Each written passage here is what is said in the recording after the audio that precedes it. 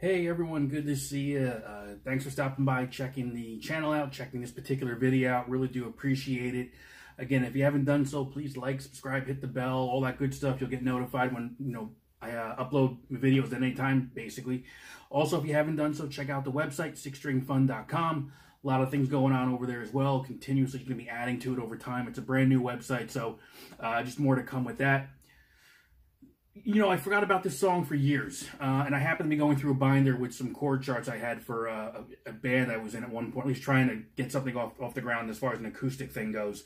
And I was thumbing through it, and I found this one, and I realized, oh my God, this is really a simple one to learn, at least on the acoustic guitar, to do solo. The full version of it, you know, obviously there's a horn and there's keys and all that, but again, this is Tender Years by John Caffety and the Beaver Brown Band, better known, you probably know it better from the part of the soundtrack for Eddie and the Cruisers. So it's 4 chords. It's G, E minor, C, and a D. 99% of the song, that's all that is. At the very end, I believe the timing and some of the chord changes might change a little bit, but you don't really have to worry about that. If you want to play it strictly on the acoustic guitar, you're fine. So let's kind of get into it. I'll get a little bit closer here so you can kind of see what's going on here. Just make life a little bit easier, hopefully. So again, the 4 chords, G, your E minor, your C, and a D. All right? So you've got that. The strumming pattern, it's obviously slow, but I think if you do the timing in your head, 1 and 2 and 3 and 4 and 1 and 2 and 3 and 4, that's basically how this is going to go. So you can just strum it. So it's 1 and 2 and 3 and 4 and 1 and 2 and 3 and 4 and 1 and 2 and 3 and 4 and 1 and 2 and 3 and 4. And that's it.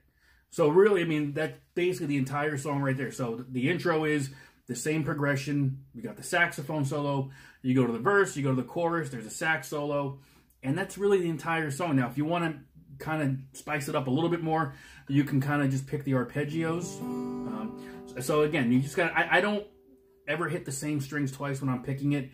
I just kind of do what feels good. I'm moving around and just, you know, there's certain strings I think I usually need to hit, which is the bass note for each chord as we change. So it's 1 and 2 and 3 and 4 and 1, and, right? So I'll make sure I hit those.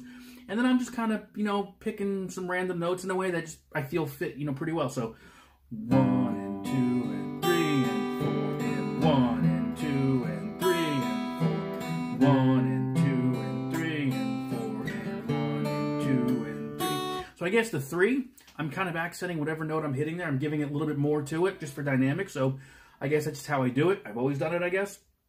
So again, if we go 1 and 2 and 3 and 4 and 1 and 2 and 3 and 4, 1 and 2 and 3 and 4, 1 and 2 and 3 and 4. And that's basically the rhythm and the pattern for most of the song. If you're playing it in a full band, you're playing electric. I might even do another lesson just on the electric to show you some things I can do there as well. And you want to just kind of maybe jam out solo, some single notes there. You know, G major pentatonic or E minor pentatonic, you know, again, same notes, just depending on where you want to, you know, have that tonal center come around. But, you know, again, if it's just a G major, right? So there's a lot of things you can do there, the 5 different boxes. You know, you don't have to be kind of pinned into that one area. The only difference that I mentioned at the end, I just think that when the piano starts trailing out at the end of this tune, you know, it's...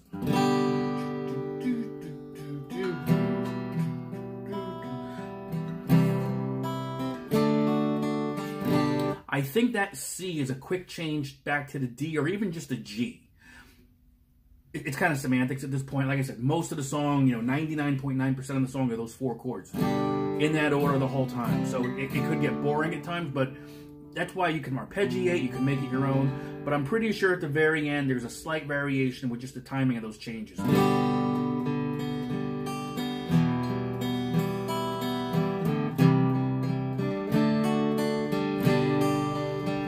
So it's kind of a quick hit from the C to the D, back to the G, and then you go back to the front end of that progression again. So again, it's fairly straightforward. It's, as far as I'm concerned, a great tune. You know, probably didn't get some of the credit it deserved.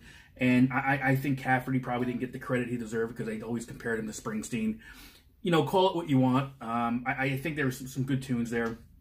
But check it out. If you haven't seen the movie, you've got to see the movie Eddie and the Cruisers. I mean, again, we all have our opinion here on movies and our opinions and all that. For me, I don't know, Eddie and the Cruisers just kind of ranks up there. It's just a great movie. I'm not going to say the best of all time, but it's a good movie. I could watch it over and over again.